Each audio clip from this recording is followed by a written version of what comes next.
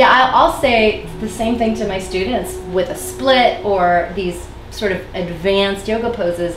I'll say unless you're planning to try out for Cirque du Soleil, in which case you're going to need a lot of rehab anyways, there's no purpose in these poses. And I know when I was 20, I had both feet behind my head, and I was in a dysfunctional relationship and addicted to sugar and very unhappy. There was zero relationship between doing weird things with my body and my sense of satisfaction or happiness or groundedness. Yeah, and I think what happens is people who are naturally flexible genetically, like you or me, we kind of come to it like, well, I'm doing this thing that everyone says is advanced, and I feel nothing. Yes, I've been doing this since I was 3. Yeah, so how can you keep upping the ante? And then the folks who aren't genetically hypermobile work for it, and then they finally get it, and then they realize that they're hurting everywhere because there's nothing functional about having a range of motion that you have no strength in. Exactly. A passive range of motion. Exactly. So if we can sort of educate people from the start about, you know, what are you doing this for and why are you doing it, and to get really, you know, just kind of real about the why. Yeah, there's this interesting assumption that the more flexible you are, the more fill in the blank. I don't know what it is, and I love to break that. Like, why would it be important to get into a split? Why would you want to be able to touch your toes? And it's this thing that's infused in, I know it was in my training, that it was like somehow more spiritual, or you were more, you know, free if you had this hypermobility. And I was that girl in the front of the class in splits, and the teachers would come and push my chest to the floor, and I felt like, oh, I must be good at this, you know, and I got a lot of positive feedback, and then I spent years, you know, rehabbing all those injuries. Yeah, I mean, I come from a background as in a fashion designer, and so I kind of see the flexibility thing, especially for women, from a feminist perspective. Because, you know, I remember in college, my English Lit 101 teacher had us bring magazines into class and flip through and look at all the ads, and most of the ads were like women lying on their back in high heels that like barely any clothes on, usually like a bikini with like one leg, and then like a really hot dude like with their like foot on top. But you know, people respond in their brains to large shapes. People are very disembodied, I think, and so they can only sense their arms and legs, and so they feel like they need to move their arms and legs in these like big giant ways. And so that kind of movement just becomes, I guess, more sexy, and it's also just more in our cultural,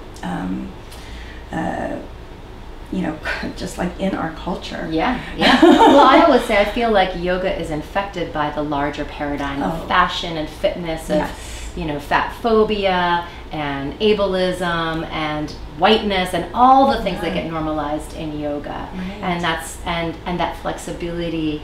And you know, I think about too, like, who were the original yogis? These guys who rejected their bodies and were going to do all these weird things with their bodies to show that the body is disgusting. And that's not what we're teaching. We're not saying, well, I can hold my arm up for 6 months and have it calcify here. So it's sort of ironic, you know? No, it absolutely is. And I think the visual imagery of, you know, women that don't have a lot of clothes on in shapes that are, you know, right? It's like, why was the Kama Sutra popular, you know? Or, you know, it's especially when you think of maybe like large, you know, just magazine companies, Condé Nast or whatever, you know.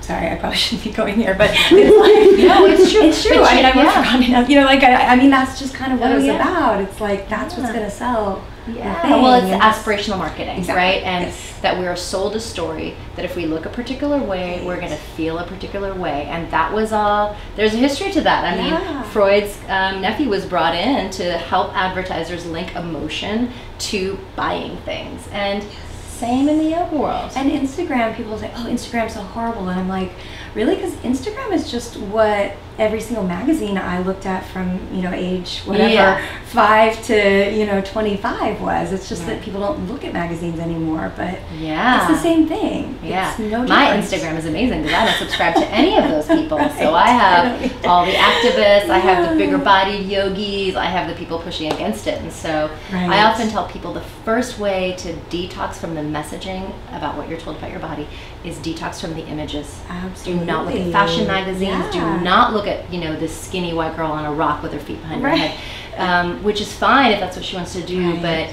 that really feeds a pressure. And in our culture of performance, I mean, we live in a performance culture, and it's harmful, and I think it's violent to our bodies to be selling some of this stuff. Yeah, and I think, I mean, for me as a former gymnast, and like even, you know, competitive cheerleading, so we would go for national competition, you know, I was the one they'd throw up to the top of the pyramid, you know, we did all of our like backflips and tumbling things. It was a performance, just like dance is a performance, just like Cirque du Soleil is a performance. So when I came to yoga, I was like, oh wow, this is really cool. Like, it's all the stuff I did as a kid that I can't do anymore, but it's like a little toned down, and it helps me connect to my you know, my sort of inner feelings in a way that I often want to maybe bypass. And so if that, you know, was the starting point for me and for you and for Julian, that's kind of why we're all here. It's like, how can we progress from that? And how can we have both? How can we have a practice that is about the mind-body connection and is structurally sound? Right.